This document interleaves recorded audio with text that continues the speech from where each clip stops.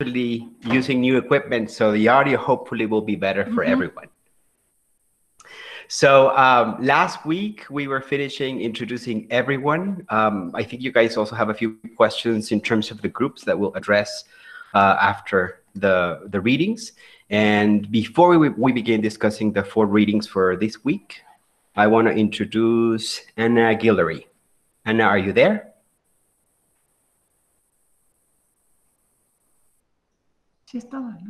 I think she got online. Anna? Can you hear me now? Yes. Hola, Anna. Hola, Anna. Hi. Hi. It's good to see you. You too. Thanks for doing this, guys. It's been a little hard for me during this time, but I know everyone's had their own kind of struggle. But yeah, I'll try and make it really quick because I know we have to go through readings. But let me pull up something really quick. I had it kind of typed out earlier. So I'm from Dallas, Texas. I think there was one more person from Dallas too. And I am also a high school art teacher, an artist. And I primarily work in painting or illustration, but I've recently thought about possibilities of more multidisciplinary work. Some things that I'm interested in are, at a residency that I attended with Arquetopia, it was just this past summer in 2019.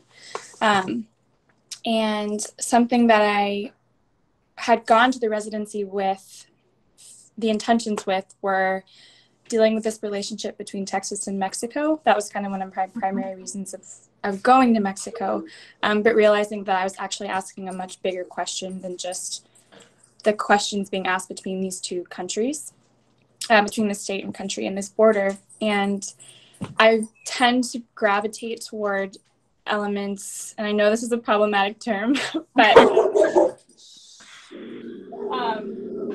my dog. Come here, Betty. Natural elements, so elements in nature, elements that are, hold on a second.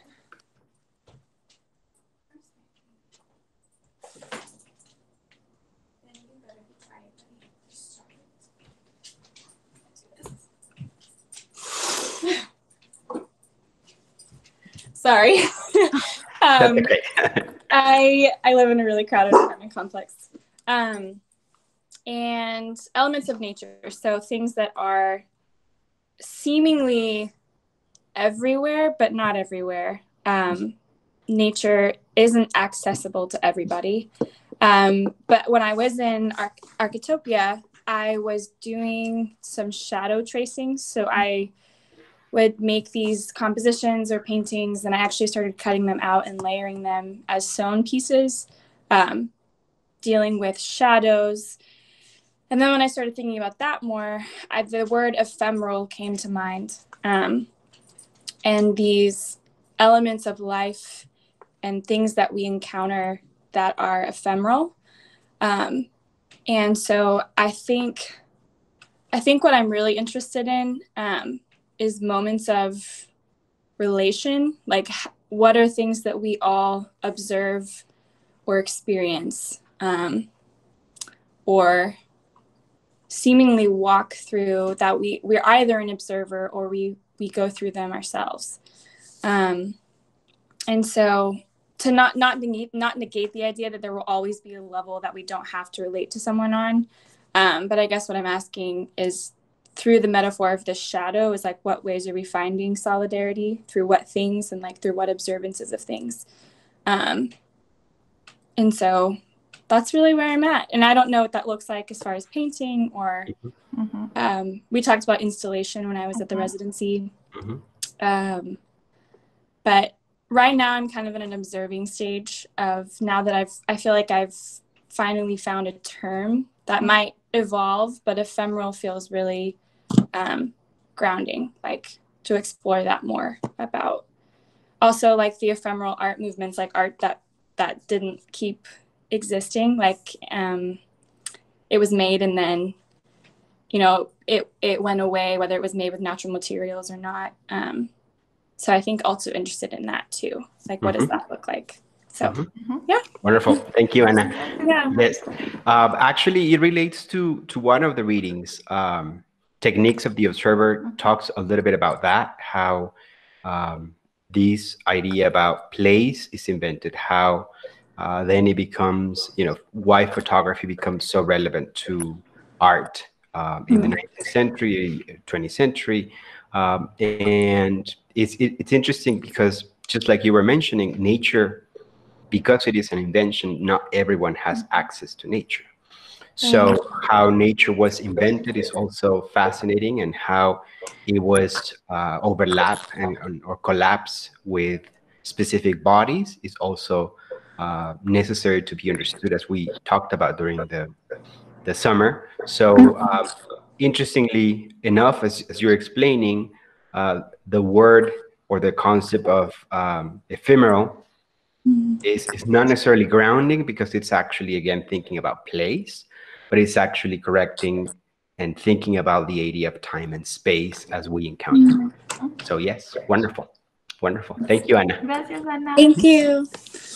So I think we also had to introduce, Georgia. I'm not sure if they're here, Georgia Matthews, Georgia. because we know it's very late for you. Yeah.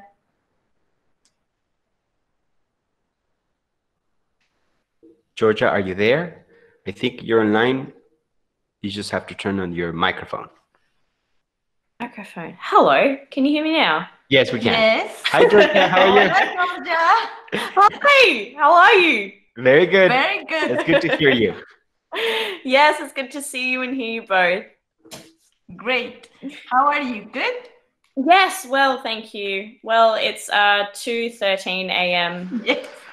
Saturday morning, so yeah. We understand why you're not turning on the camera. That's okay. I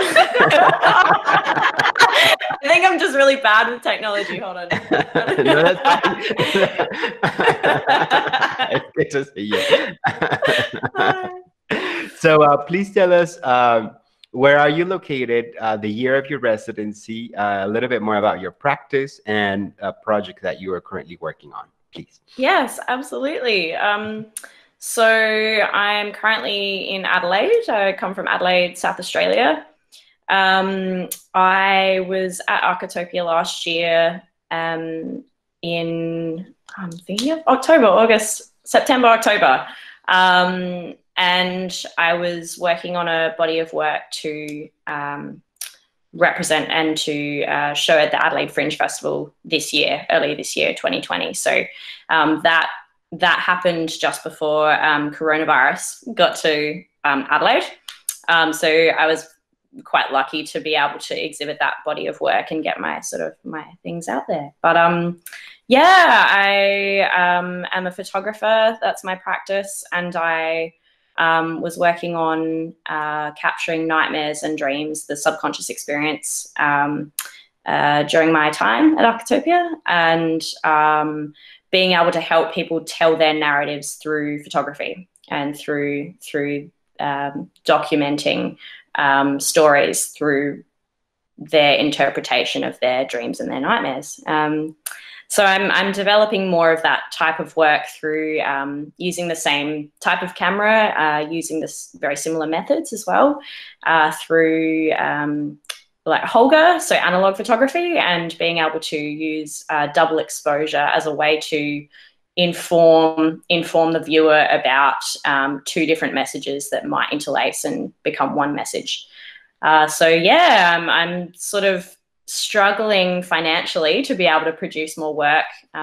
However, yeah, just trying to come up with more concepts around that and around those, yeah, that method there. So yeah.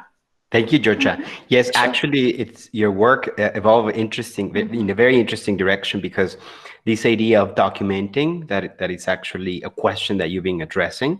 You tackle it when you started thinking about different stories, because stories can't be really documented, they're just a narrative. So this idea of how you overlap these narratives, it's fascinating, because it also challenges the idea of how photography can actually document something when in fact it's just another perspective, another image that is created. So Yeah, sure. we've seen some of your work, and it's wonderful. So if you guys have a chance, Georgia has actually posted several of her work in Instagram and some images of her exhibition. So if you have a chance, if you can tell us your Instagram again, just for everyone. Yeah, sure. It's just GM_photography. Yes, thank you. Yes, wonderful. I can send that through. Yes, thank you, Georgia. So it's exciting to have you all back, and let's begin with the readings. In this session, we chose 4 different readings that talk about the history of art, the construction of place or the invention of place, the idea of property in one of them. We're going to start with that, and also how meaning takes place, and then also how we observe. So let's begin for everyone with coloniality, modernity / rationality, and we're going to change it to coloniality. It's going to become an equation: coloniality plus modernity equals rationality. So let's begin by trying to define what is coloniality. What do you guys come up with and think about coloniality?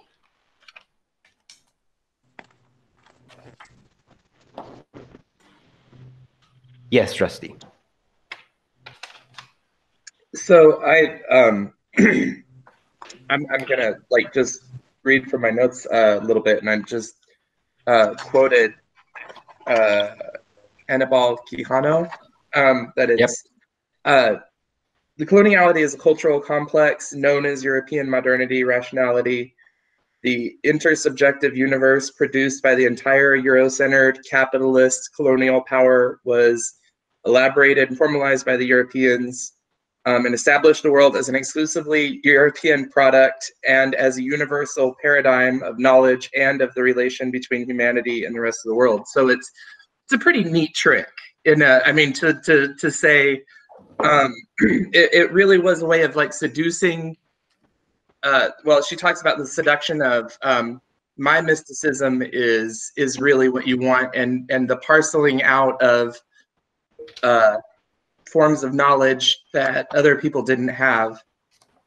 It's a way of saying, it's a way of consolidating power, really.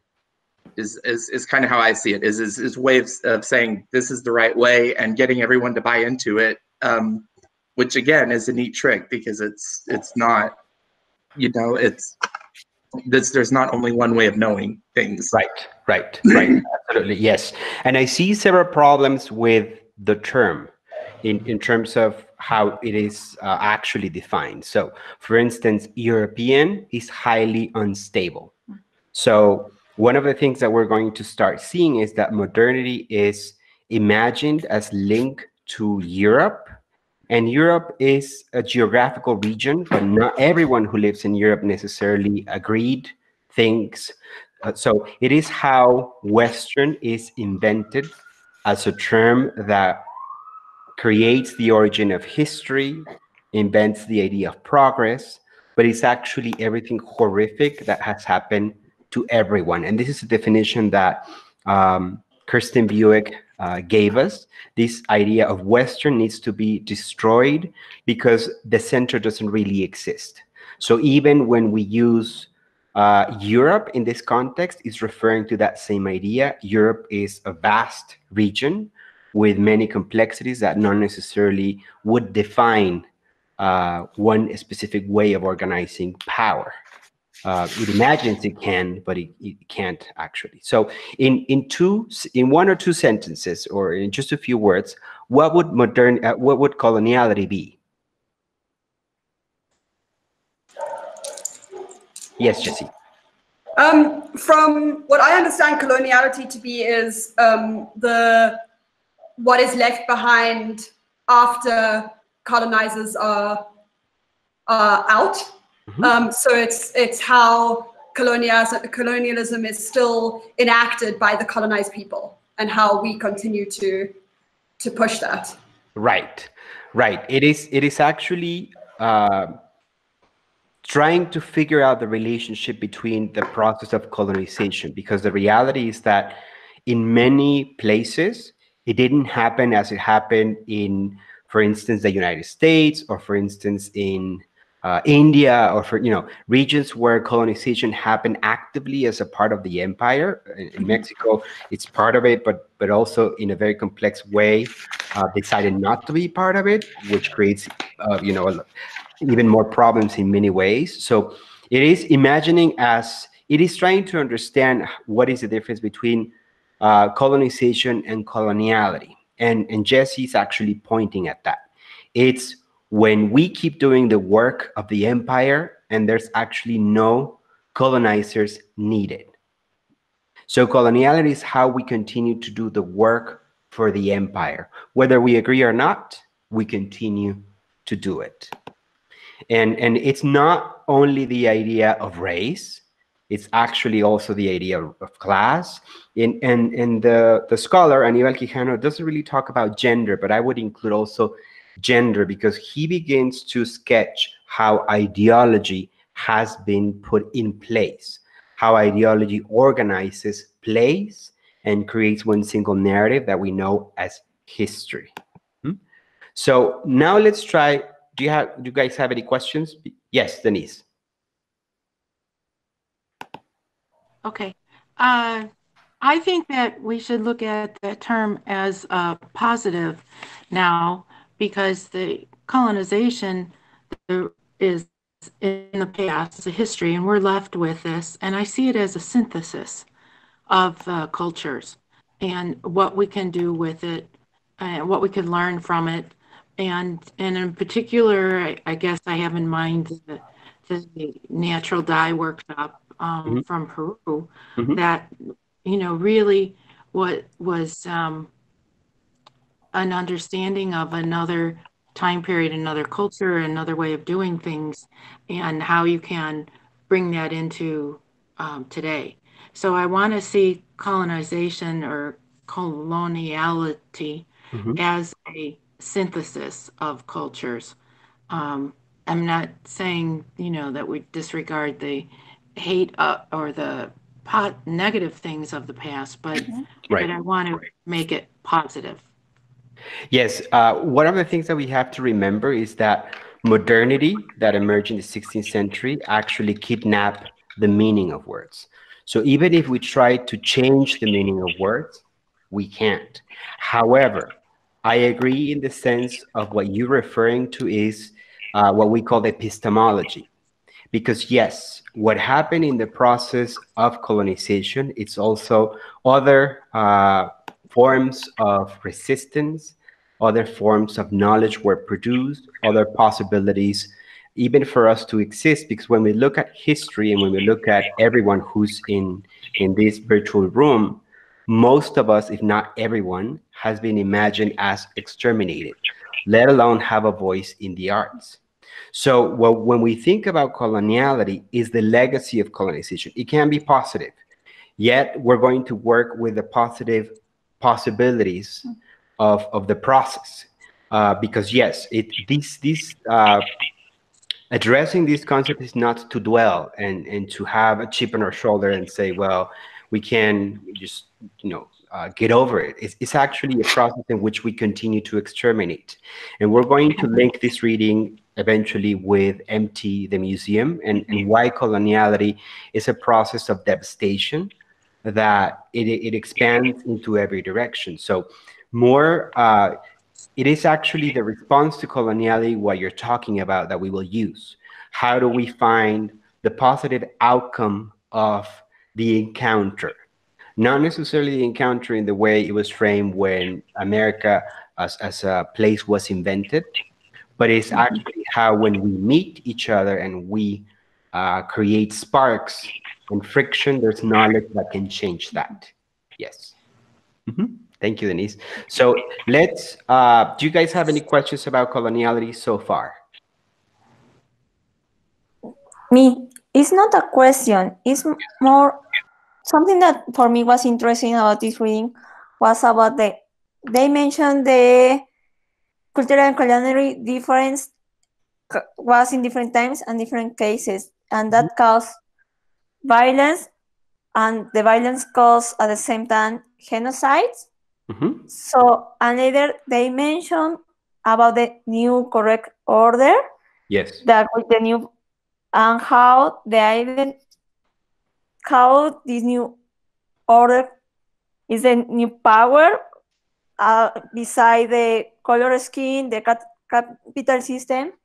And for me, it was really, really interesting this because, as you know, I have been here for a while, and color scheme doesn't matter. People doesn't care about the color scheme, but I noticed that even class here in Urubamba don't exist. People act in the same way. So for me, it was really, really interesting how to be this class system in different ways when at the end doesn't matter for so many people. I don't know if I understand me. Yes.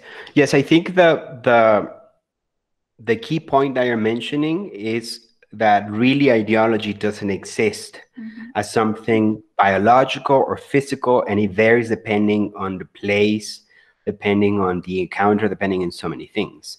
Class in Latin America is the most important signifier. We might not be able to read it sometimes because it's hard to relate to it, but race and class operate together. So the color of the skin is only a small signifier in Latin America. Doesn't mean that people are not capable of being racist. It doesn't mean that racism doesn't exist. But what is worse is classism, this idea of being able to discriminate through class.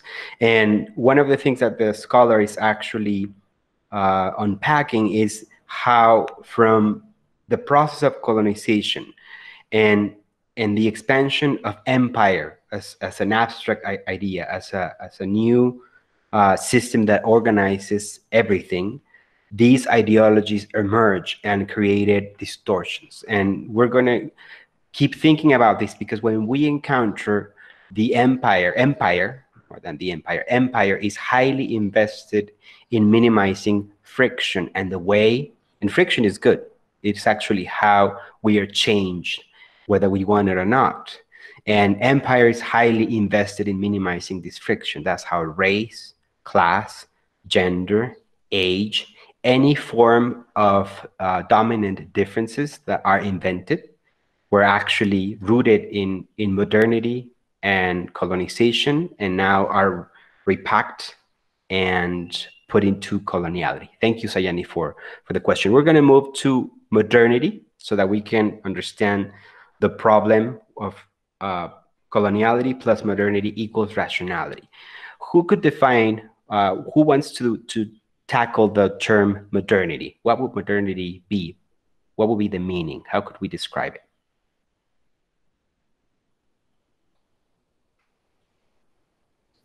This may be incomplete. Okay. Yes, Taylor and then Casey. Yes, go ahead, Taylor. Sorry about that. I was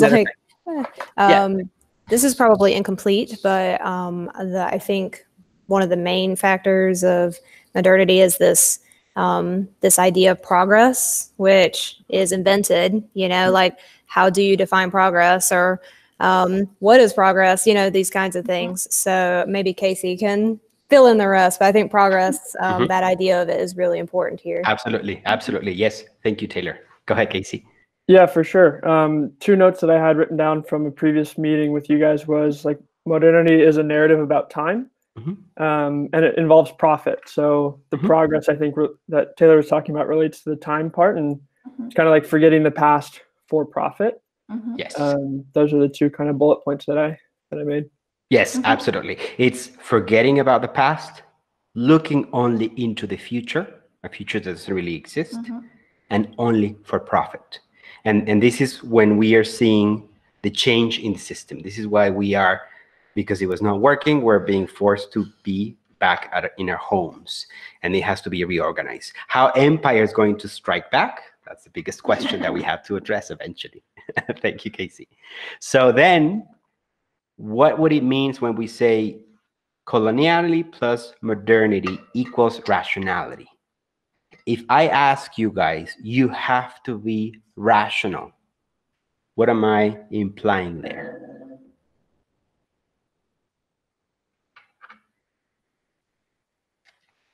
Hi. Yes. Sí. Hola, Mariana. Sí, Mariana. Hola, ¿cómo Hola. están? Muy bien. I think that the point of that is the fact that it is referring to what is like the Cartesian system of making knowledge. And that refers to like using a specific system of creating knowledge to dismiss everything else. And rationality, I believe that it refers to that that system is imposed. In the case of Latin America, it is imposed. It exterminates all other types of knowledge. And what happens is that we have this system and this method to create knowledge. So rationality refers to that. So you have to follow the specific steps of to produce knowledge, whatever that means. Yes, yes. Thank you, Mariana. Absolutely. This is the way we have to be. We are forced to be. So with this in mind, how could we explain rationality? What is rationality? Yes, Rusty. I mean, given how we've defined coloniality and modernity, it seems to me that it's an erasure of the self as a generator of knowledge or meaning. It's only accepting received forms and processing it like a machine almost. Right. And we're going to make here the distinctions between the self and the I. The self we're going to use as a term that describes the process of encounter that we'll eventually think about. And the I is the invention that the Cartesian ideal produced, that Mariana talked about. So with the Cartesian ideal, I think, therefore I am, and the idea of rationality, how could we define rationality? What is rationality? It's like conforming to somebody else's beliefs because they're imposed on you. Yes. And to someone else's actions. And so your actions are believed to be the reason why you act because it's somebody else. So it's kind of like what society thinks you should do. Right. Yes. Thank you, Daniela, because it is a form of moral judgment. Yeah. That's it. It's not science. It's not real. It's an invention and forms of moral judgment that we'll see through history.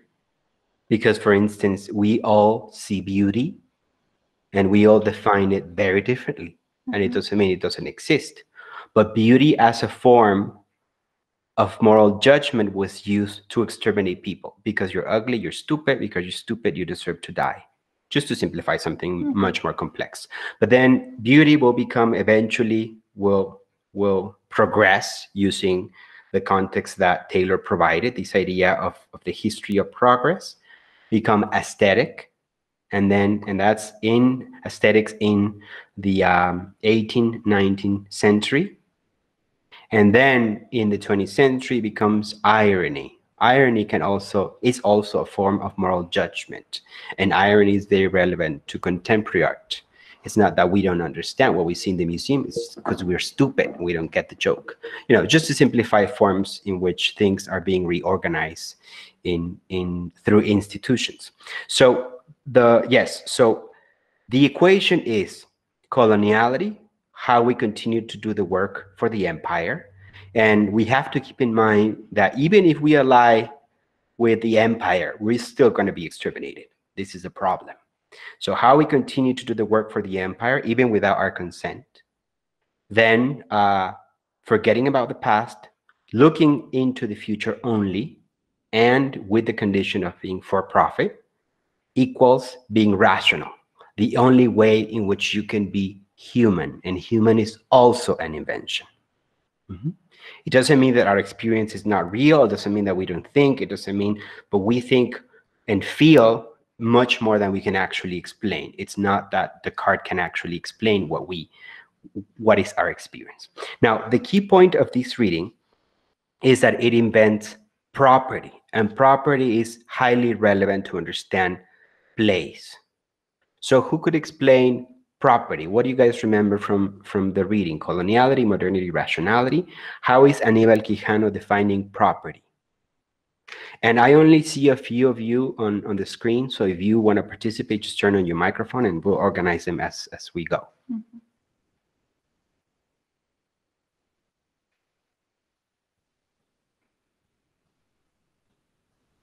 So, and I've asked this question several times before. Yes, Jesse, go ahead. Well, what I understand by property, and also from what I remember from previous conversations with you both, is property is essentially emotionally connecting with an object. So it ties into like sentimentality, and stating that you have something that somebody else doesn't have. So for like property to exist, there has to be the presence of a person who doesn't have the thing that you have. Right. Yes, it is a relationship, precisely. Absolutely. So it is a mental connection with an object. Let's say this is my marker, and it's also the physical possession of the object. These are two conditions that we know, but there's two more conditions that Jesse just mentioned. There has to be a second or a third person. I usually put it together into a third person because it could be the city, it could be the state, it could be the country, it could be everyone, or it could be just one single person. And also there's an intention in relation to that person. This is how place was invented through modernity in the 16th century. Prior to that, the notion of property did not exist in that violent way.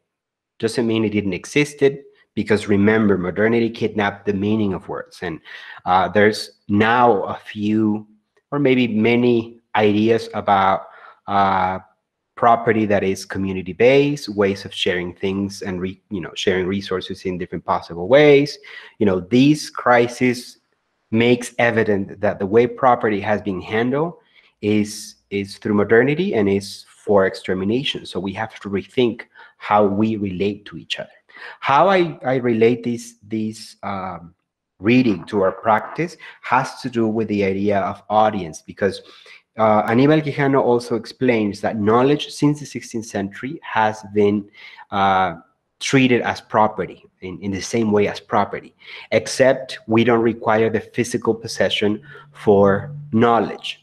So knowledge would be this feeling that you are connected to the idea, that you possess the idea. You don't require to possess it, but it also requires a third person and an intention. So even when we read Anibal Quijano's essay, his intention might be, it's not for us to get smarter. It's for him, probably he wanted to convince us of his ideas because of the way he writes, but also it's showing that he has more authority than we do. That's the function of knowledge. It's not really to make us smart. It's made in specific ways, and it's always organized through power. Now, remember that art belongs to the realm of knowledge. Therefore, there's always a third implicated. That's our audience. And there's always two questions about it. The reality of who sees our work, which is beyond our control. We can't control where our work goes. But it also shows a trail of power. How we have a complicated relationship with power, and how power determines what we do. And the second question would be, who ideally could be our audience? Who ideally we want to make the work for? And I usually suggest to think about one person with a face, with a body, with feelings, with a relationship that you have with that person.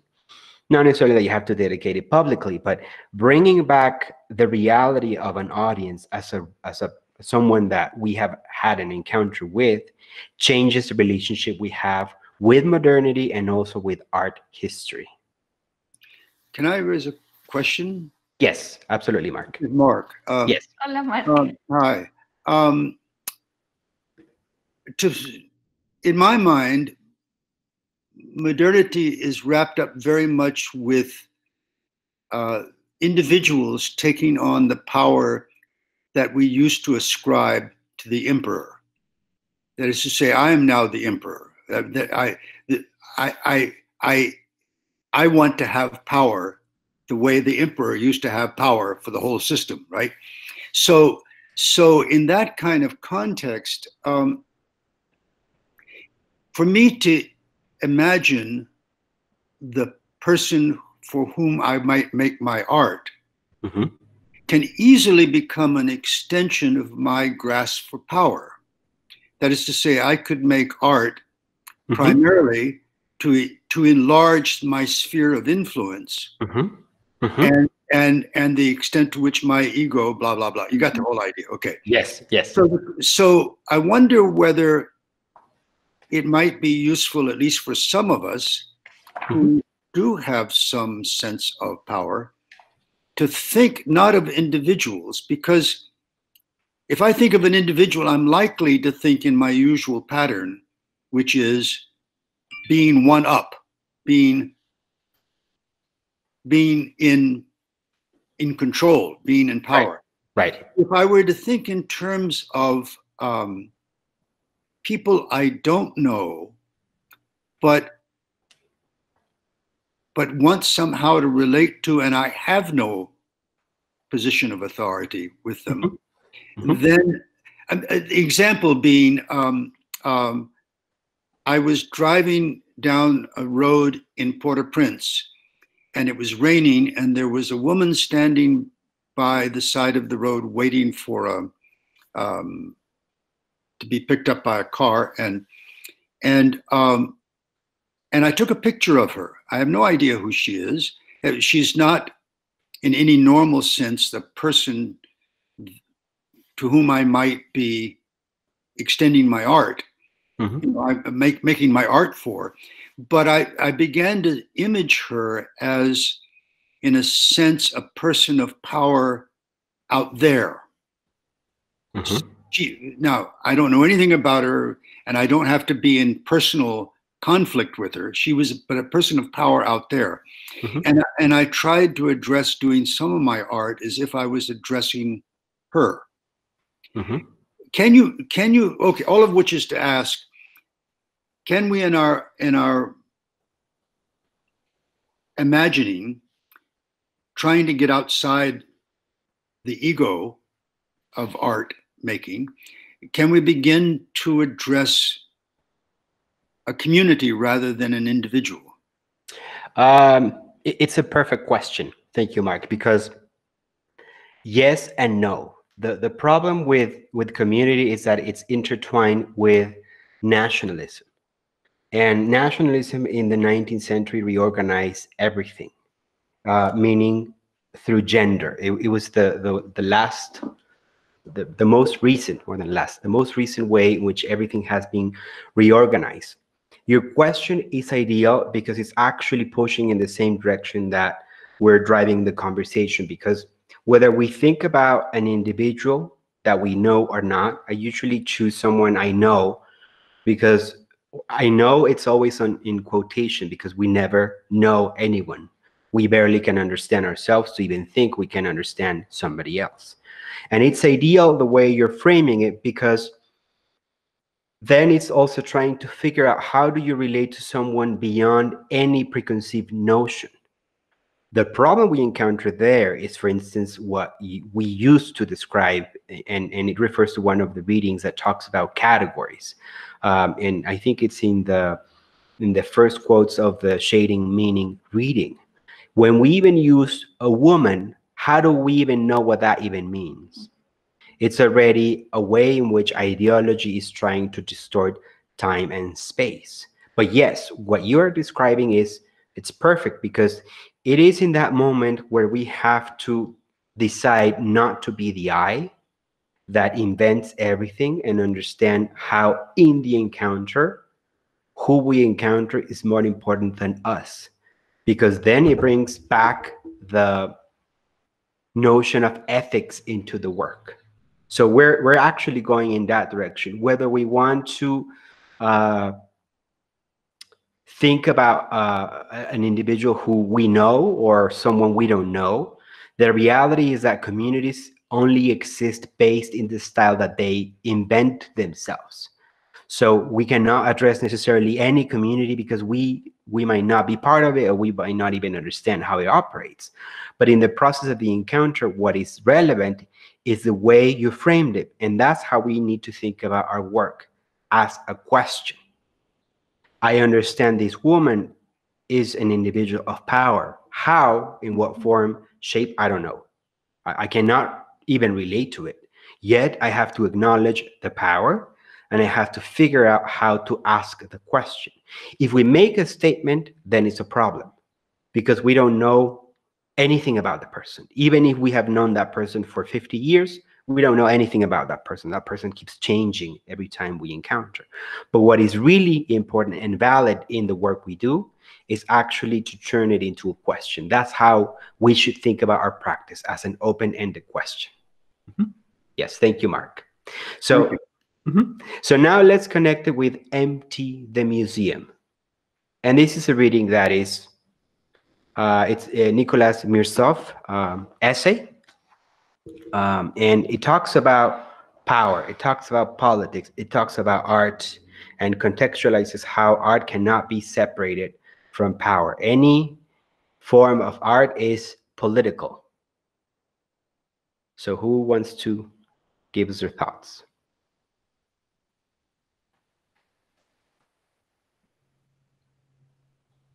I had some thoughts about it. Yes, Sandra, go ahead.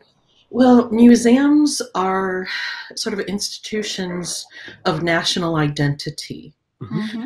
And I think that within postmodernism, we've had some artists who have questioned the authority of museums, like Fred Wilson when he did Mining the Museum, because museums are really weird. They have one thing that they present, but with Mining the Museum, they also found slave shackles. They found a whipping post. They found an auction block that was used to auction off slaves, and they would sort of display these in the same place as like a Biedermeier chair or a Chippendale chair, or a silver serving set, to kind of show the dichotomy of that. And all museums tell these tales of national identity, and I'm thinking specifically of the Tate Britain, because a lot of those paintings, like, they present them as images of power, but they're really kind of, they're so awful in another way when you really look at them. Like, I had shown an example of, like, it was meant to commemorate these children of a wealthy family, but the person who had commissioned the painting was a slaver. And it was the two children who were giving the pennies to a beggar. And it was their way of saying, oh, we need to have slavery in order to, our wealth will trickle down. So it was like this very old idea of trickle down economics. Or, there would also be the less successful children who would be sent off to the colony in India, and they would show him in like the garb, like wearing what, Indian people would wear, like, as a way of kind of demonstrating power. So in some ways, like, if we could continue like Fred Wilson's work in some way, or be sort of more honest in telling the complete story. But then, of course, then people don't really want to question their national identity. And so that ends up being the biggest problem there. At the end of my notes for this article, I was trying to think of, like, is there any successful example of decolonization? And you answered it last week. You're like, no, it can't be done. And so those were a lot of my thoughts from that one. I think that détournement is something, that, of course, my favorite form of it is street art. People just go out of the museum and they're like, I'm gonna take over the street. So, but you know, I think that it's nation, it's you know, since it's national identity, nations are really unwilling to examine their own past. Right. Right. Yes, and for instance, we have in Mexico, we have a very romantic idea with public space because of muralism, and muralism is you know, that moment in Mexican history invented place through gender, and it allowed the extermination of many people through poverty, through exclusion, through and the question here is a larger question, as you're asking. Is it possible to imagine an institution that doesn't celebrate extermination, the extinction of the environment, the appropriation of labor? And I would say no, because even when we think about residencies, we know residencies are rooted in the Grand Tour and the process of colonization and tourism. However, one of the things that I've been thinking and rethinking is the residency is not place. So much so that to me, these 10 years are actually celebrated with you guys. Having this residency now as a place that is a non-place in many ways, which is also located in the homes, which are, you know, vicious places invented by the 19th century, yet we're subverting those rules as a public space versus, you know, / private place as well. It's incredible. So I don't believe in hope in that form. I believe in action, and hope can be eventually turned into action, which is what I believe in. And to me, this is the example of that. I'm so excited and proud of the process that has been happening because you're driving it. You guys are driving this residency. And to know that, for me to understand that residencies are not here in Puebla or in Cusco with Sayani or in Oaxaca with Carla, it's incredible. It's incredible. Not necessarily that we will be able to erase place, because we still need it, and we need artists to be here to challenge that notion, but to understand that there is a possibility. There is. I don't know in what form, because it is what Audre Lorde said. Change cannot be predicted. And it's so freaking scary at this point. We all are scared. We don't know where this is going, yet we've been complaining about how we want things to change. Well, here we go. It doesn't mean it's going to, you know, the empire is not going to strike back, but it is a possibility where things are being reorganized. And if we don't take action, then again, we'll be falling into the same traps and premises than before. Yes. Thank you, Sandra. Yes, I have Camila. a question. Yes. Hi. I have a question about action, because this feeling of, or this idea of having to always do something also has this idea of like productivity, which is created by capitalism as well. So I'm wondering if you can speak to that. Absolutely. Yes. Action is not progress. It's not the notion that we have to turn time into money. And I always mention this because this is something we discovered very early in the history of Arquetopia, that in Mexico, time is not money. I cannot explain what it is. I know it's a relationship. I know it's a relationship that we have with each other, for instance, right now, but action is not progress or productivity. Action is the possibility, and this is where it gets very complicated, because to me, the only possibility for action is interruption. Interrupting history, interrupting place, because otherwise change is predicted and then it's not real change. So action should be, and in my case, when I think about my practice, when I think about the residency, when I think about the projects that we do, we aim to interrupt. If you think about your residencies, all the conversations were about interrupting you guys. All the time. Why did you say this? What does this mean? What is history inventing? So, and it's not that I have the answers, because clearly I don't have them, but it is the way in which we can allow space to exist again. Remember that I always say that the encounter is the only space-time that has not been colonized yet. It's usually colonized then after, with gender and race and class and age and nationality, and we can go on and on and on. So it is how space and time, we are aware it cannot be distorted, and we have to embrace it with the responsibility that it takes. To me, that's action. As a point of interruption, there is a museum that I visited recently that challenges a little bit the edges of the museum piece, which the Museum of the Bread and Puppet Theater. The Bread and Puppet Theater Museum is in a little tiny village up in northern Vermont.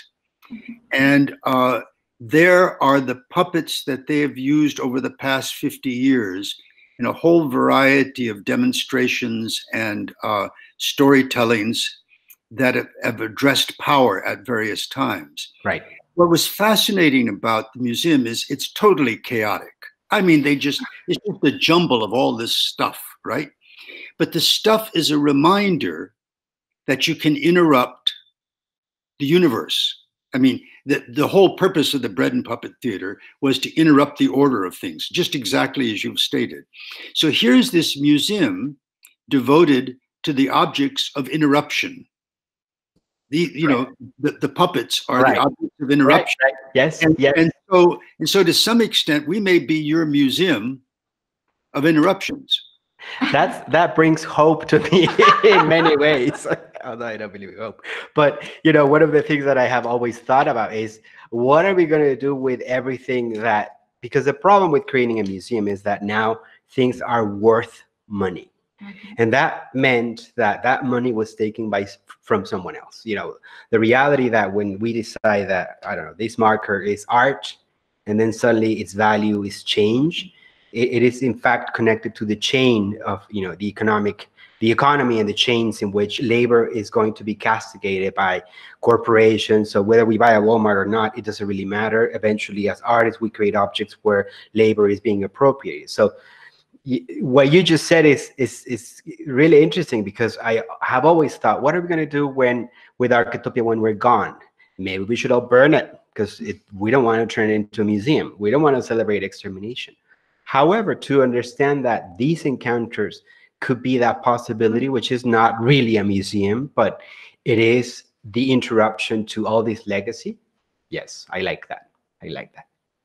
So, yes, so Mirzoeff talks about how it is impossible to imagine. We could imagine, but it doesn't necessarily can exist. But as we are seeing, friction and encounter can actually challenge things, can challenge history and place. Let's connect it now with shading meaning. What did you guys find in this reading?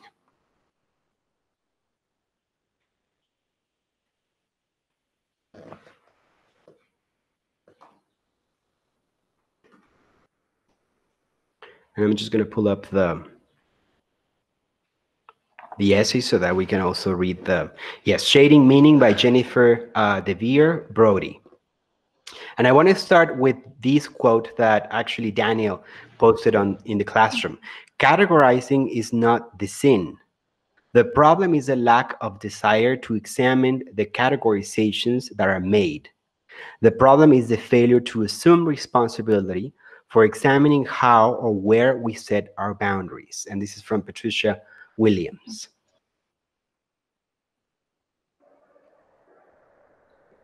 Hi again. Mariana. So, in general, I will just put general ideas. I do believe that this reading is like the best way to kind of synthesize what you have been saying about like erasing something. What I like about this reading, or what it makes me understand, is that when you're like by shading the meaning of something, you are like stealing someone else's idea, you're stealing someone else's something, just to like put your meaning in it. For example, when you talked about beauty, the idea that you have about beauty and the idea that I have about beauty cannot be the same, but it is different when you use power to overlaps either one of those. So this reading, I think, is like, it tries to explain how, like in art, these concepts that we have created, or how concepts have worked for the empire in terms of like putting people or putting ideas or putting things into some meaning, like trying to give meaning to something. It's a tool to giving power to something. It's like identity or nation. It's like, yes, you relate to that concept immediately, yes, because it gives you power over someone or over something. yes, yes. It's precisely how you're explaining it. I'm going to contextualize the term throw shade, because it's key to understand how shading meaning is relevant. Throw shade, it comes, I'm going to read this sentence from the essay. This essay translates a Black vernacular understanding of reading, in which to read is to critique or to throw shade, meaning understanding that meaning is not real, is an invention. It's something that is created through power. However, reading, and this goes back to our practice, process more than the actual image is what matters. Because this is when, and I also uploaded the introduction to this book, Performing the Body, Performing the Text, to keep in mind that reading is a process in we engage through power, of course, with anything, but meaning doesn't really exist. Meaning takes place, and because it takes place, it's related to history. So throwing shade is the possibility of contesting meaning, to understand that it's a process of reading more than meaning in itself. So to simplify this, meaning cannot reside in objects. Objects do not have meaning. Actually, objects do not exist. They are bodies, and as we encounter them, we perform meaning together. So it is a possibility to free our practice, to understand that whether, anything that we choose is going to be problematic. So we need to think about the process, not the outcome. That is key. It's not the kind of image we want to produce, it's the kind of process we want to perform. And this has to be related to the viewer.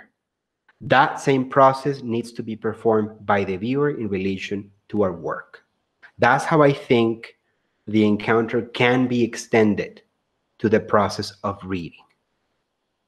Who else wants to add any comments or questions?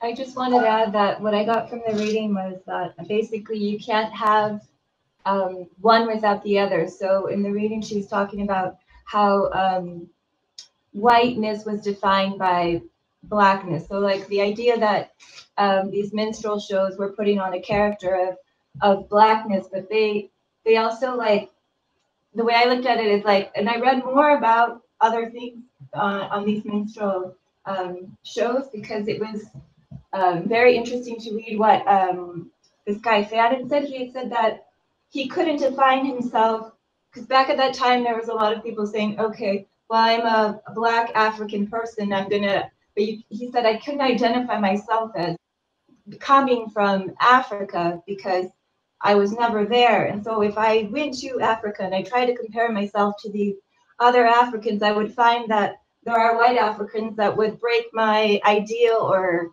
of the Blackness. And so he said, so I had to compare myself with what I knew that was around me, whiteness. And so this is this idea that he needed the other to be able to define who he was. Yes, well, actually, yes, absolutely. Thank you, Daniela, because what we see is that in most ideological inventions, there's always two oppositional inventions, Right. men, women, when in fact, we're actually in the spectrum in between those two inventions because they don't exist. When we think Nature about, exists, yeah. right. So for instance, black and white is the same thing. When we think about Mexico, is the invention of Indian, native, indigenous, and an interesting fact is that indigenous doesn't exist. There's no translation of the word indigenous in the 68 native languages that currently exist in Mexico. So it only discloses how even indigenous is an invention from the perspective of empire. So in Mexico, for instance, is the invention of our national identity through European, whatever even that means, or Spanish. Today, Spain doesn't even see itself as one. So imagine if we could create any stable identity to create another tension between indigenous, which, as I mentioned, at least there are 68 different languages. You know, from there are many other cultural groups that are organized in different ways. So even the idea of indigenous is highly unstable. It's an invention. Yes. Mm-hmm. Jesse. Jesse, and then Jesse. Do you want to say something? Yeah. And then Rusty. Mm-hmm. Go ahead. Okay. Mm-hmm. I was just I don't have the exact quote, but I have my notes. I was very interested in, she said something about, she spoke a lot about purity and about how purity was as this thing that we must all want. I mean, it's the highest form of being or whatever. But that the purity can only be defined by negation. So you can't define purity as anything other than what it doesn't have, which I find is true. It's true in the definitions of a lot of blackness, of whiteness, of like so many of these invented things can only really be defined by what they aren't instead of what they are. Mm-hmm, mm-hmm. Absolutely, yes. We will tie this to the concept of the authentic. Go ahead, Rusty. Okay, I was struck by how in the article she says minstrelsy and abolitionists had the same discourse, articulating the buried whiteness of the enslaved black, and then that kind of opened my eyes that like you would not put those two things morally in the same space, right? If you were thinking about it before this article, right? And yet they really were doing the same work, which is it's surprising. Yeah, it was surprising. That's all. Right. And this refers also to the term minorities, which is actually minoritized because it's actually a process that continuously happens. Minority is not the percentage of population in relation to the majority. It's actually the invention of a minor. And a minor in the legal sense is someone who's not capable of anything. This is how minorities were invented. Women historically have been a minority because they were minors in the perspective of the state and the law. They couldn't vote, they couldn't hold property unless specific conditions were met. You know, this process of minoritization has to do with this history and this invention, yes. And we're going to tie also this to the idea of the authentic and how when we meet in time and space, usually one of us is regarded as the authentic or the inauthentic because it's either one or the other. And I'm sure we can all relate to these instances in which we are forced to play roles that we're not necessarily agreeing with. And when we actually figure it out, sometimes it's too late to respond. You know, it is this situation in which we are either the woman, the immigrant, the man, the Mexican, you know, in all these instances in which we are. And there's a wonderful book to relate to what Jesse just mentioned. It's the title is Purity and Danger by Mary Douglas. And she actually talks about these inventions. Yes. Mm-hmm. Who else wants to comment on this? Yes, Lindsay. Hi. How's everyone doing? Good. Hi, Lindsay. So something I've been sort of thinking about throughout this whole conversation, really, I think the first time it came to mind was when Denise was speaking earlier. Just sort of the idea of the mandala and seeing it as this tool, you know. I don't know how familiar everyone is with the concept, but it's really, you know, almost like I see it as a tool for do you see yourself as separate or do you see yourself as one? And it's almost like a way to train your mind, you know, to kind of check in with where you are. How do we view ourselves as separate? Do we view ourselves as the same? So just kind of this idea of unlearning too, you know, and removing those barriers. And when you think of this traditional Buddhist mandala, it almost looks like, I think it's supposed to look like a palace, you know, and it's these walls. And it's this process of erasing those barriers, and or not, you can't really erase them, but learning to look past them and, you know, aiming for this oneness. And it's a practice. It's not an achievement. And I think that relates back to this sort of categorizing and assessing the process, not judging yourself, but being open to how you can change. And then I really felt like that also applies to the next reading, The Observer, and seeing yourself as separate, I guess. So yes, yes, thank you, Lindsay. Yes, because this relates to understanding that knowledge is a tool. And what we need to understand is when we choose specific forms of knowledge, what are we trying to perform? And this also relates to the conversation about cultural appropriation. I don't believe in cultural appropriation because it is it's this invention in which we imagine that we can be politically correct and we can be polite. And the reason, for instance, when we see the problem of seeing, for instance, a headdress of a Native American community from, you know, North America on the runway in a fashion show, it's not that it's offensive. The problem is that it's rooted in the same images that provoke extermination. So it's reenacting processes of extermination for profit, even worse. So what you bring up, just like in connection with what Denise was thinking about, yes, the key is to understand knowledge as a tool to reorganize or to correct time and space. And I always bring up this example, for instance, the alphabet. Culturally, it doesn't belong to us. It was invented in a specific region for a specific purpose, yet we use it to communicate. So the point is how we use this process.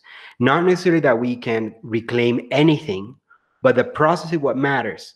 If we are only set in images, then we're playing the dangerous game of aesthetics. And in that regard also, it's very important to understand that, yes, when we meet each other, it's sort of familiar because we know we are connected, but we also need to be aware that we are not the same. We will never be the same. That's the key. The key is not equality, it's actually difference. But it has to be non-dominant differences. It's not race, it's not class, it's not gender, it's not age. It's actually the uniqueness that we have that makes us different and that makes us never understand each other. That's why we have to try. That's why we have to keep trying to connect, because we never understand each other. That's the point. That's what friction can produce. Mm-hmm. What I think is interesting too, and I didn't mention, is, you know, it's used as a tool in meditation, which is really learning about yourself. So it's looking internally to try to understand an external, to try to be a little bit more objective, you know, to try to question yourself, because it's easier to know yourself, you know, than it is something on the outside. So I think that's interesting. Right. Remember that the idea of public and private is an invention from the 19th century.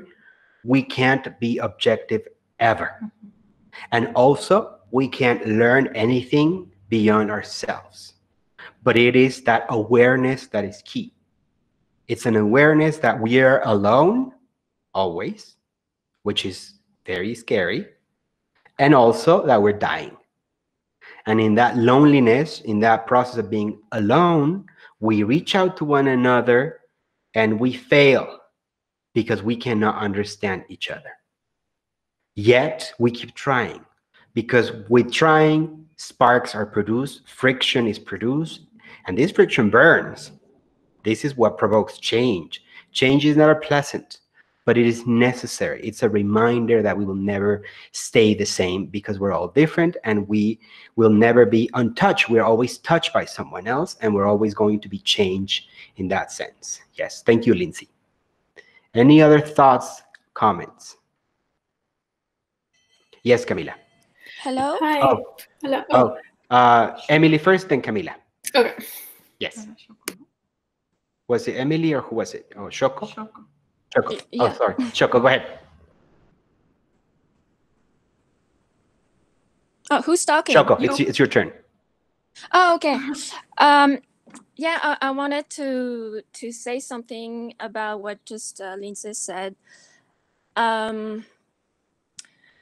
You talked about you know, aesthetics and also I guess trying to fix in an image an individual experience to make it something. I'm sorry, I'm not fluent, and it's hard because it's such a, there's so many nuances in words, and I can't really how can I say it? Is it a question about aesthetics? Do you want me to elaborate or I can translate if you speak French. Huh? I can translate if you speak French. Oh, ok. Parce que je parle français aussi. D'accord, super. Oui, ce que je veux dire, je crois comprendre de ce qu'il dit qu'on a tendance à sublimer des expériences très personnelles, par exemple.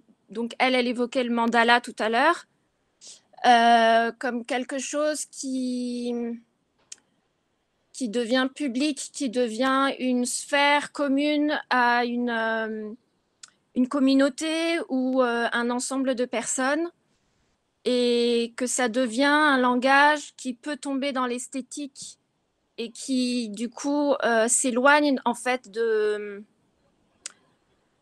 qui prend une dimension presque, en ce sens... j'ai pas envie de dire politique, c'est trop fort comme terme, mais tu vois, a claim in English. Alors là, pour le coup, je sais pas le dire en français. Yeah. Mais peut-être c'est mieux si tu dis une chose et après je traduis, parce que si tu me dis beaucoup de choses, c'est beaucoup à enregistrer pour traduire, tu comprends? Ouais. Si tu dis une phrase... I'm gonna try it in English. Sorry. Okay. That's okay. Yeah, sometimes, like, not sometimes, but I guess people need to put into form what they experience. Yes, absolutely. What they experience. Mm-hmm. But, you know, because so then it can become like a claim for something. Mm-hmm. And be a portal to dominate or influence people or spread some belief systems. Yes. But before that, it's really the primal need to process something. You know, it's like it's a really organic need to just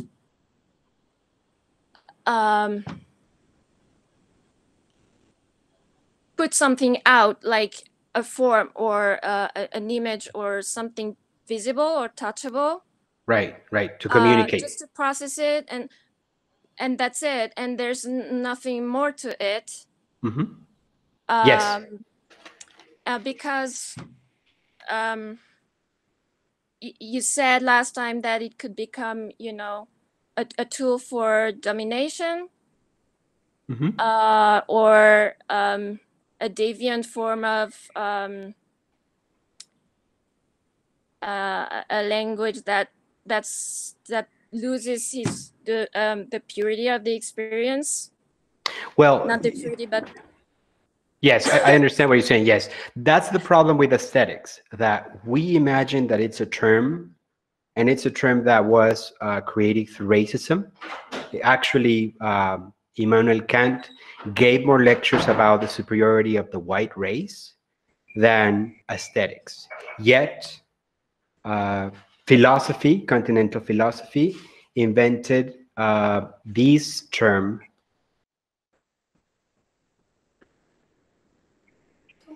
So yes, so aesthetics in that sense, it is a term that creates this form of moral judgment, and this is a perfect example, as Shoko is explaining, that we cannot control how our intention will be read in terms of art history, because intention will not remain in the work. So to think that our work is a statement is the problem that is actually at the core of art history. We need to think about our work as an open-ended question, because it is, as Shoko is explaining, it is our need, and I don't necessarily think that it's organic, because also biology is an invention, organic is an invention, primal is an invention, deviant is an invention, all these terms, and I'm not saying Shoko doesn't have a point. She has a point. It's precisely the point that she's making, that modernity is taking over with these terms. It is because it's true. As artists, we can only understand ourselves by making. How it's going to be interpreted, who cares? Some of us care, some of us don't, and it doesn't really matter. In the end, nobody's going to ask her opinion, because the problem is our work will outlive us. But if we think about the process of performing with the viewer as a process, as an open-ended process, not as a stable meaning, that can allow things to change. And again, this is not how we imagine to do the things the right way or the wrong way. It's a process of how we wrestle with our own practice. If you guys have questions about aesthetics, I can also upload a few readings on Immanuel Kant and the origin of aesthetics, so that we can also expand on that. Thank you, Shoko. Thank you. Thank you. So now let's connect it with techniques of the observer. What did we find in this reading?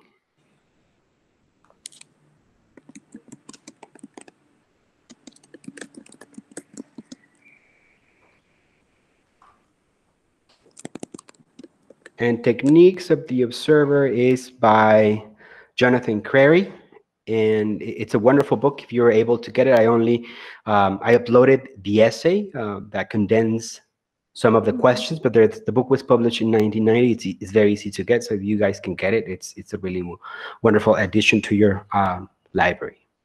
So who wants to go first? Rusty.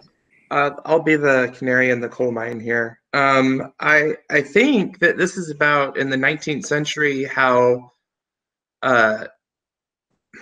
culture, how science and everything took the generation of knowledge out of the body, and said that it's again, back to received form. It's unchangeable. It's out there. It's part of nature, and you are human, and you are not part of nature. So it's only observable through science, through photography, through whatever, instead of experiential, or just how you process your experiences. I think that that's kind of what this is saying. Is kind of, and it's a way of dominating pretty much everybody, right? Like, because then there's a power structure, and whoever's on top is in charge of what knowledge is. Yes, it is the way in which we see today. This is why photography became so popular. This is why other forms of creating images did not become so popular, and it is rooted in the ways in which we see today as an invention. Yes, and it's very much rooted in aesthetics. It's very much rooted in the Cartesian ideal. I think, therefore I am. This also relates to the Nicholas Mirzoeff's statement of how we can't imagine an institution without these ways of seeing. Yet this is also very useful to understand how this way of seeing that we think is just the way it is, or it's normal, or it's is what it is reality, was invented. Yes. And also there seems to be, this might be slightly tangent to the reading, but this beginning of voyeurism, like if we think about with the invention of the kinetoscope, which I think we talk about the kaleidoscope in here and some other forms of early film, but when film began in that, you know, pre-1905 era, they didn't really know what it was yet, and they weren't starting to inject narrative yet, but they were doing things like early documentaries, like the Lumiere brothers were going to Egypt and filming Egypt and bringing it back to France and saying, look how amazing all these interesting things are out there in the world, and start shaping people's ideas of like what you can own almost, and through knowledge, through voyeurism, these kinds of experiences. Yes, absolutely. Thank you, Taylor. Yes, because this is how place was invented. This is how tourism functions. This idea that we can travel and not be cold, not be hot, have sunglasses. In the next reading, we're going to actually begin exploring the picturesque as a process of this technology that was invented. And this also relates to the technology of museums. We're going to begin exploring how the idea of time and space can be distorted and invented as if it could actually be distorted when it can't, to imagine past as a place. And that's how museums, as Sandra was explaining, are invented. We imagine we control time and we move through space and everything stays still. It's also very familiar to many touristic experiences. Peru, for instance, most of the tourist industry in Peru is invented through this way. This is how knowledge was preserved from the past. No, it's not true. You know, we have these conversations with Maria, our wonderful instructor from Chinchero, and she teaches weaving and natural dyes, and it's a process of expanding the knowledge. It was passed on to her, she perfected it. She's passing it to someone else, it's being perfected. We are expanding this to our artists, they are expanding on the knowledge of color. So it never remains the same. It's this idea that things can exist in two times, different times at the same moment. It's impossible. Other comments, other questions? I was taken in the reading by the whole description of how optics as a mechanical process became identified with notions of what perspective was about, and how photography, at least at first, looked as if it would be the way of describing things as they really are. Now, all of that objectification gets blown away when photography becomes more and more digitalized, and therefore you can manipulate the digits. You can manipulate the on and off switches. What I do in my art is mostly working in one color against a background, the paper color, whatever that paper color is, and usually black on top of that. I'm doing very gross markings on a page, but you can now do the same thing with digital printing, because you can manipulate every individual digit, every dot, right? Every pixel can be manipulated. And as a result, there isn't any more objective reality attached to the photograph. Now, at least in digital photography, the objective reality is no longer there. And it is easier, it seems to me, for modern photographic artists to begin to do imaginary challenges to what their eyes see, right? I mean, you can make a photograph of some place that is in fact visually quite different from the way the place is as experienced, but nonetheless it will represent what you experience about it. Right. Yes, Mark. That's very key, because there is actually no objective image ever. Even photography in that sense. And in the next set of readings, I included a reading on Instagram to understand how it's actually rooted in the picturesque, and how even if I take a photo with my phone without looking, that image is already edited.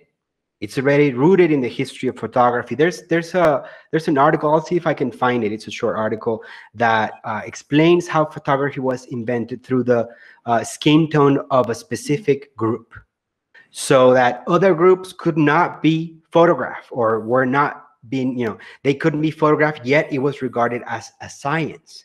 So all images are invented. They're never objective. And this is a perfect example that we can use. Thank you, Mark, because it is actually understanding how all images are imaginative in many ways, in every single way. So it is about the experience. It's not about the place. We can never photograph a place. Well, place, yes, because place is actually rooted in history, but not space. Space cannot be photographed. So it is this possibility of understanding how our experience is actually making us read, and it's actually throwing shade at place. It is actually how we can free ourselves to understand that we have no responsibility in portraying an objective reality. First of all, because we can.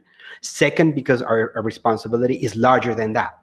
Knowing that our images will be used against us, always, then we have to think, how can we present them as a process, as this very non-objective way of looking at things. And before I forget, I want to also mention, we recently had a conversation with one of our scholars, Siamak Denselde from Iran, and he's based in Tehran, and he recommended this book, Florence and Baghdad, Renaissance Art and Arab Science.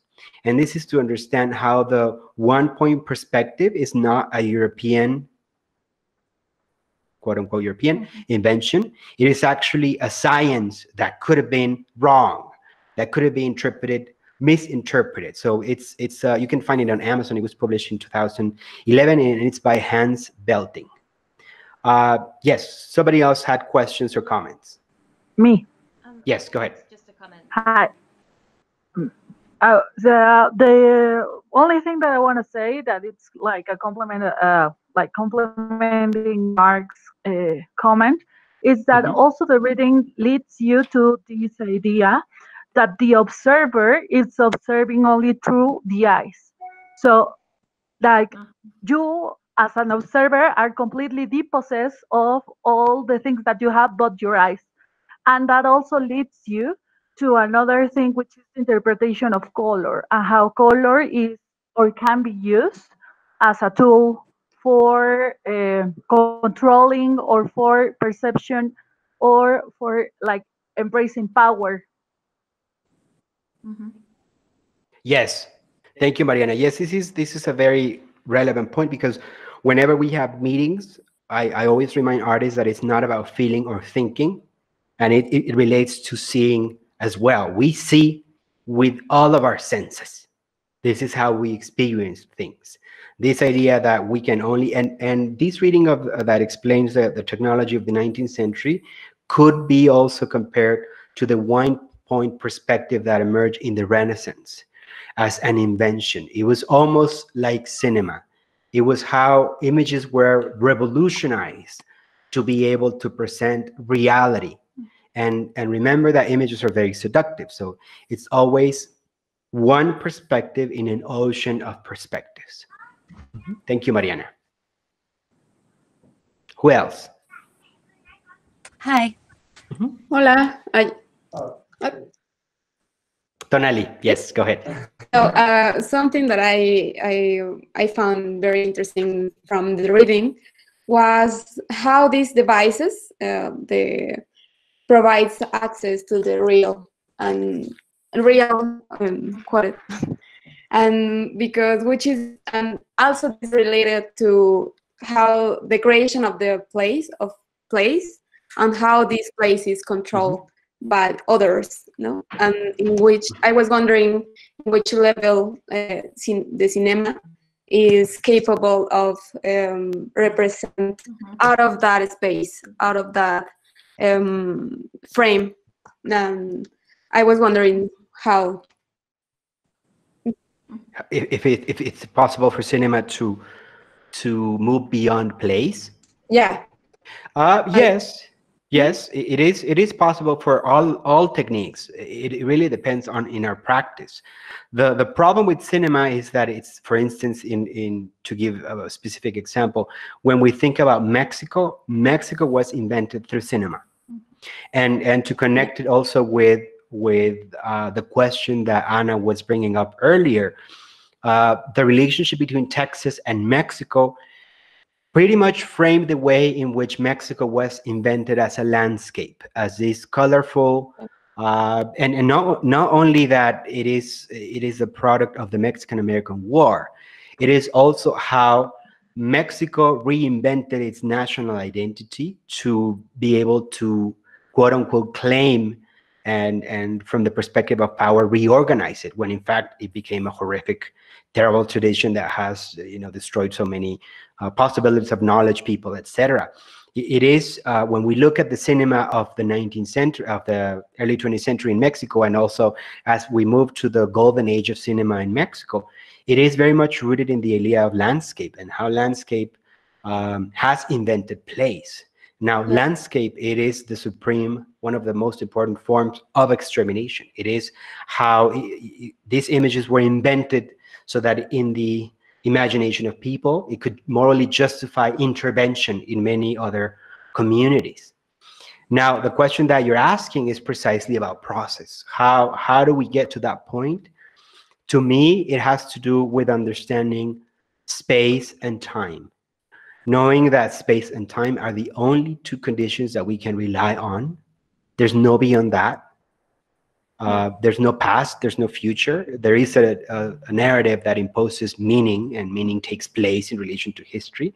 So how we can contest that has to do with correcting time and space as opposed to place and history. And any technique can achieve that. And it's actually not the job of the technique, it's actually the creator, the artist has the responsibility. And how we think about time and space as not one single narrative, but actually as an open-ended question. Okay. Yes, and I'll see if I can find examples on that, because I usually don't give the answer as easy as that. There are some examples in which we can see the work of artists who challenge time, who correct time and space and bring that challenge back. And I'll see what I can find for the end of the residency in terms of cinema. Absolutely. Okay, thank you. Yep. Lindsay. Lindsay, yes, go ahead. Hi. I just had a few thoughts I wanted to share. Someone who's been actually really inspirational in my practice for years and years. His name's Philippe Halsman. I'm not sure if anyone's familiar with his work, but he's a photographer. He's a pretty interesting story too. He was actually saved by Einstein during World War II when he was being persecuted by the Nazis. And he's a really interesting person. He was an engineer. And anyway, don't quote me on this, but I'm pretty sure he was the person who invented the camera that you look through the lens, which I find just really interesting. Like, he wanted to convey his own experience with this person. I think that was a sort of acknowledgement that this photograph isn't a truth. This photograph is my perception. And I feel like that was a big shift. And I think it's interesting to look at how the technology unfolded and progressed, and what that creates possibilities for. And on a side note, my family actually came over from Germany in the 1800s and ran a photography shop for about 100 years. Oh, wow. And it wasn't art for them, it was documentation. And just looking at that shift of like, this was this sort of trade that they passed down through generations. That was how they survived, and then it's being translated into a form of expression. And I just find that interesting. Right. Yes. Thank you, Lindsay. If you could actually type the name of the artist into the chat space, and now I will keep uploading the transcripts into the classroom. I already uploaded the first session in video, and also I will keep uploading the transcripts as we go. If you guys can think of any other examples of artists, we are happy to look into them, and we can think about their work, expand on it, etc. So one last question before we move on to the next part of the meeting. Anyone else? Comments, questions? Yes, can I? Yes, Shoko. Yes. Go ahead. Yes, I listened to the podcast that I think it was Fawn posted last time with you, Paco. And you were mentioning how Mexico is fixed in the past depending on I don't know how you articulated this, but you know, when you were just talking about landscape and exotic how do you say exotism? Exotism. Yes. Yeah. And that it was a way for the white to fix other areas in the past, and thus like dominate. And like, can you elaborate on that? Yes, absolutely, absolutely. You're referring to the podcast episode of Latinos Who Lunch. And, yes, absolutely. It is place is invented through power, and what you're going to see in the next set of readings is that there's a difference between space and place. Space is a relationship, and this is a perfect example. We are all in the same space, miles or kilometers away from each other. So many countries, so many cities, so many experiences, yet we're in the same space. So space is not physical, it's a relationship. And place is invented. And remember that colonization is never something done to somebody and that's it. We always participate, and we always negotiate, and we always claim specific relationships in that sense. So for instance, Mexico as a place, Mexico is as an invented place, right? It's not necessarily fixed in the past, yet the tourism industry, including the Board of Tourism, has continued to reinforce the idea that Mexico is fixed in the past as a colorful place. Because remember, color, according to Goethe, he claims that color is reserved only for uncivilized people, to women and children and indigenous. So Mexico claimed that tradition and tried to reinvent it. Is it possible to reinvent it without violence? No, it's not possible. So it is never.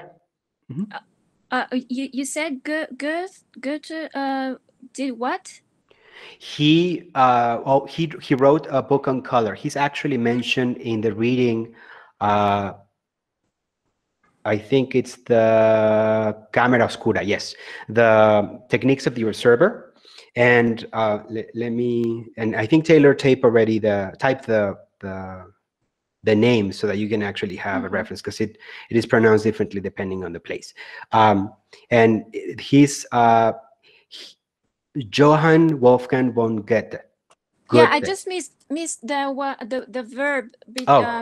Yes, he wrote a book on color, and he claimed that color is reserved only for uncivilized people. Oh, really? Yes.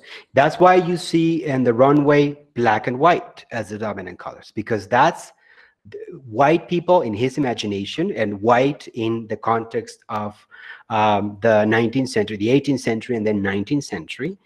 In that context, this is how taste is also invented. how white and black is reserved to those from higher classes, because he also said that lower classes, because they are uncivilized, they tend to color. So it doesn't mean that it stayed the same, but this is how traditions are invented and they're claimed and reorganized. This is how, for instance, when you look at the logo of Mexico that promotes tourism, it's all about color. And it doesn't mean that there's not knowledge embedded there. There's not other ways of understanding the universe, for instance, but it is not separable from history. So it's important to re-understand how these things work, so that then we can actually begin unpacking them. Yes, Taylor is also recommending What Color is the Sacred, and I will upload that book for all of you guys in the additional bibliography, because it explains also the fetish of color, how color is not real in any sense. We still this day, we don't know if it's real. We don't know if it's the frequency of the light. We don't know if it's the substance in the object. We don't know if it's the movement of the earth. You know, it is the problem with color is that it occupies bodies, and bodies are actually subject to modernity, descriptions, narratives, place, and history. Okay. Yes. I just want to add, and it's not really the same subject, but when I was in Oaxaca, and I was immersed in the place, when I looked at French embroidery, I witnessed myself having a completely different appreciation of it. And actually, when I was there, I looked at it as a jar, which I don't when I'm in, working and seeing it all the time. It's there was a shift in perception that was really disturbing. Yes, we actually use a method. Joseph Albers was also in Oaxaca in the first half of the 20th century, and he observed similar things. So he explains in his method how color behaves, because he doesn't fix meaning to color. He explains how color can actually perform differently, which is what we need to think about. Color is always performing. And in that sense, in Mexico, there's a knowledge that has remained, and also in Peru, on how we understand color, and color performs differently. So it doesn't mean that although philosophy claims specific meanings, theories, and way of organizing narratives, it doesn't mean that this knowledge that survive and that allows everyone of us to survive is not still there. So yes, that's a very relevant point. How we experience color has nothing to do with the theory of color that this German writer actually created. Yes. Well, if you can post the name, I'd Yes, appreciate it. and I will also upload the readings so that you also have access to readings about color. Okay, thank you. Yes. So we are running out of time. We finished the readings. It's very important conversations and wonderful discussions. I want to open this space because we have a few minutes left for questions, anything that has to do with process and how we're going to collaborate with each other. I know there were some questions about the different groups, anything that is needed at this point.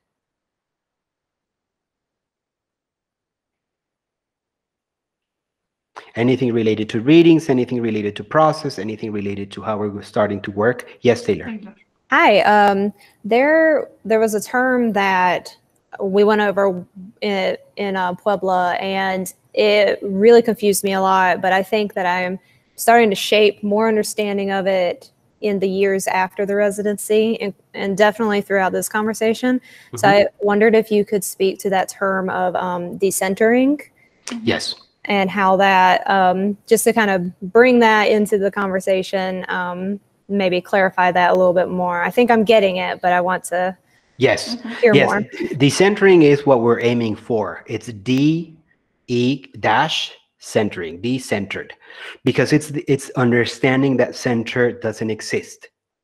It is understanding that these narratives are dominant narratives that were invented, It's what we aim for. And the only, not the only, but one of the methods that we have found in the process of decentering our practice is by understanding time and space, to understand the encounter with the power it has. Because through the years, because it sort of makes us cynical to read all these texts where everything is bad, everything is terrible, everything is rooted in history. Where do we go from here? Why does it even matter? I'm going to keep, you know, creating work and selling it or whatever, or not making it. And one of the things that I've learned, and this is something very generous of all of you, is that I have learned that it doesn't matter. We will keep working. We will, you know, as artists, we will keep producing. It doesn't matter whether history is vicious or not. We will keep challenging it. And yes, we're going to get even more depressed by ourselves, but together we're changing that. But also we are struggling with the problems and we keep them near ourselves. It doesn't mean we're going to solve them, but we're going to contribute even a little bit to that. So decentering is this possibility, knowing that this is not about decolonization, as Sandra was pointing out in a very precise way. It's not how we romanticize the margin. It's not how we claim we are this minority and now we're going to fight back. No, it is how we know there's no center. Yes, it's scary because then there's no place. And as Audre Lorde was explaining, it feels as if we're in this downward spiral where nothing makes sense.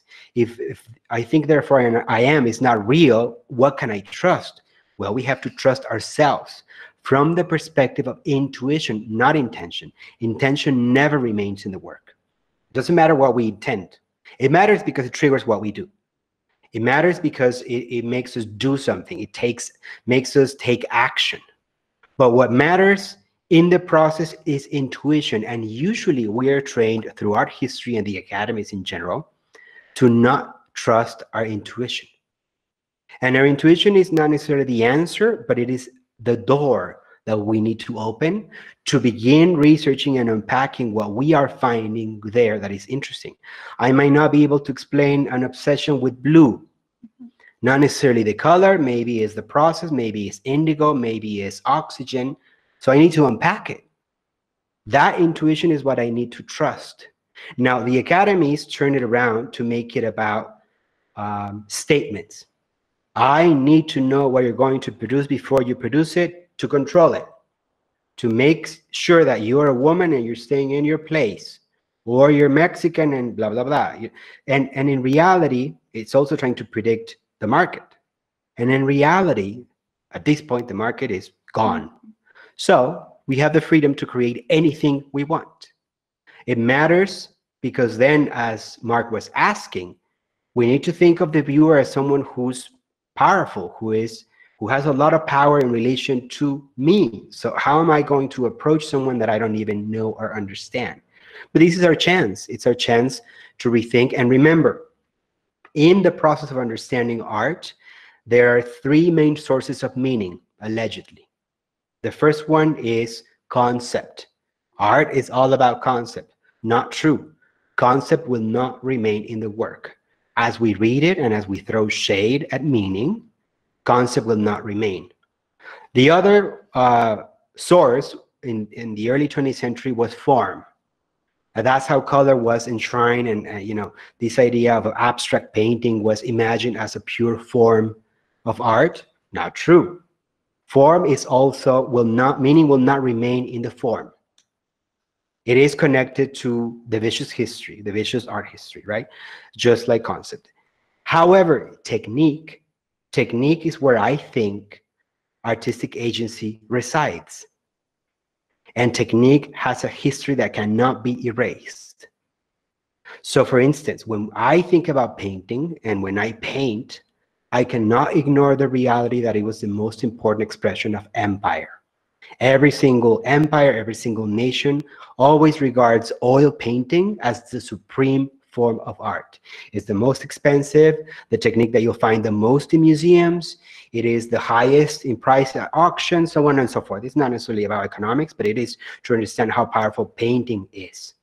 But so if I know it's a vicious technique, I know the vicious history behind it, and I research it and I learn how it behaves, then I can actually try to subvert the rules. How to reinsert in history questions. So it's not how I create statements, it's how I create questions through the technique. How the technique will make the viewer perform the question when the viewer encounters our work. Francisco, yes. Following up on that, I tried doing a little small thought experiment, and I threw it into the pot online with the idea that maybe other people would do similar kinds of thought experiments. The one that I was working on was just a little short video that I posted. Was about taking an object that has place, the New York Times, and printing over the top of it something that came from my space as a way of interrupting the story that the Times was giving. Now, I would love to see other kinds of interruptions of things where people are dealing with folks who have place. Yes, this is right. Yes, this is wonderful. And how you slap it around just a little bit, right? How you interfere with it just a little bit to make a statement of your own. Right. I would suggest two things based on that idea. The first one is to think about printing on top of it, printing on it. Printing on it can be expanded in so many ways, because printing can mean many techniques. So first, that would be the first question. It doesn't have to be the technique of printing, just like it has been in terms of newspaper. It can be any form of leaving a mark, printing on it with a specific framework. But also reading. How we read the newspaper is a very specific way. And now we know by throwing shade that reading can be anything. So we can start also thinking about how we read that image, that text, in any possible way. Upside down, crumbled, inverse, reverse, think about how can you challenge reading, because in the process of reading newspaper, it's in a very specific way, when in fact, as we've been mentioning, reading entails all of our senses, and it can take many different methods. Thank you, Mark.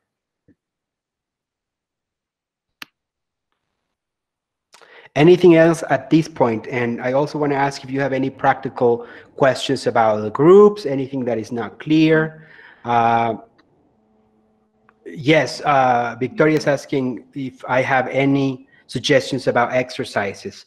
One of the exercises I recommend, and I think I also recommended this to Taylor when she did her residency, is to think about 3 columns. One is concept, and you write all, and the concept has to be one word. So you make a list of words in the column concept. These are the ideas that you want to explore. Then you think about form. Intuitively, what are the forms that you're inclined to, that you're thinking about, that you're obsessed with, more than inclined, obsessed with. And it also has to be one single word. For instance, form has to be not only a square or a circle, but maybe it's a flower, maybe it's the shape of a clock, form and why. And it has to be only one concept. And then the third one would be technique or material. Think about material. What are the materials that you're also inclined, and they might not be related. That's the point. Material could be, pasta, food, could be a lime, could be a wire, could be the indigo color, anything that you're interested in terms of materials. Could be silk, could be cotton. Each one of these materials speak about different history, different contexts, different possibilities. So what are the materials that obsess you? And then cross them. Pick one concept, one word from form, one word from technique, and see what comes up. Sometimes nothing works. Sometimes you find many interesting theories, because then you're pushed to test other materials, to test other techniques, to explore different ideas. And then once you decide which one is interesting, research about it. What is about this technique that is interesting and problematic in terms of history? What do I find? What are the rules about, yes, combine them randomly. Yes, Jesse. So that you start pushing into different directions and then research what is the history of those ideas. Any additional questions? Paco, Yes. could you, oh, sorry. No, go ahead. Okay. I'd like to learn more about intuition. I'm starting to learn more about it, but I don't know if there's like readings or even like other types of materials that you could recommend in terms of intuition. Yes, I will see what I can find, because intuition is a term that I've been using for a while to challenge intention. So it's to push everyone away from intention because intention doesn't matter. Action matters, and then intuition, meaning there's, and how I frame it is, intuition is that knowledge that we are sort of aware of, not really knowing where it came from. Sometimes it was a conversation with our grandmothers. Sometimes it was something you saw on the street. Sometimes it was something that you found, or whenever something pops up, you're already wrestling with a question. But I will see what I can find in terms of intuition to expand on that. Yes. Thank you. Daniela. Oh, Daniela, yes. You had a question. Oh, I just wanted to say that maybe with these groups, because we're responding to each group, maybe we can organize also a meeting for those individual groups so that we can communicate verbally instead of like, I have to check my messages every once in a while to see if anybody responded, you know, so that we can organize a little bit better, just like we are right now. I will look into the platform to see how you guys can actually use the Google Meet so that you can organize him. I can't promise to be in the meetings because I have too many things going on. No, but I'm saying that you're like, yeah. Right, between you guys, and also you can post questions there, and I'm happy to provide readings or anything that is needed in that sense. So I will look into that and see how you guys can actually use it to I think there's an option so that you can arrange meetings among you guys. So I'll look into that and post the information on the classroom. Yes. Any additional questions? Because we are running a little bit out of time.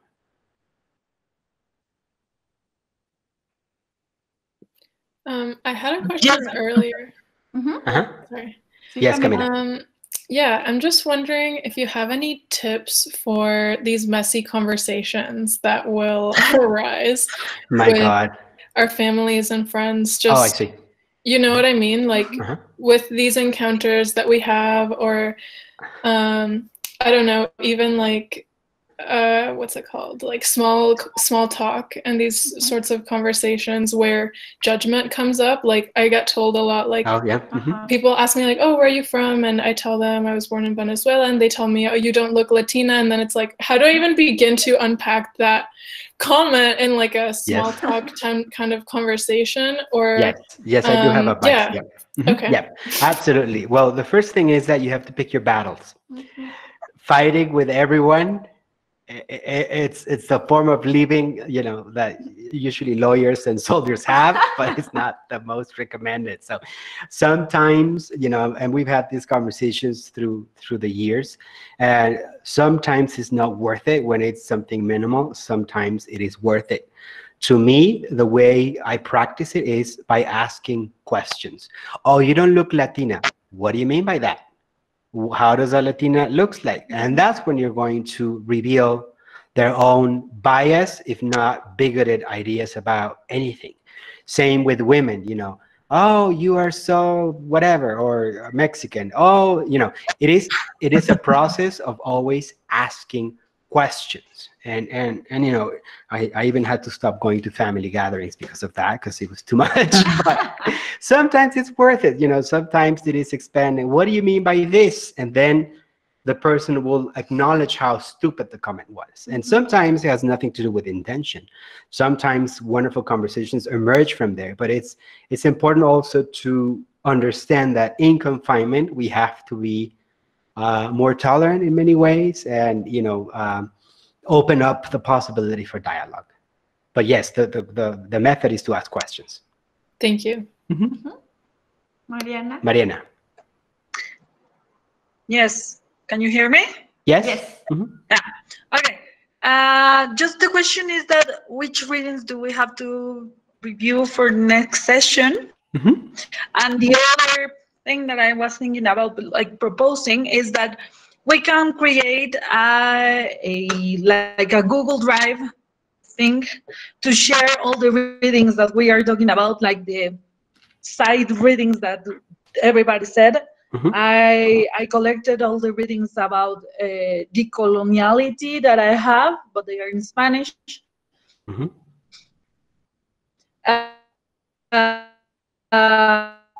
And also, for example, I send but we can like upload those readings and share whatever we have, like just to exchange materials, and that's it.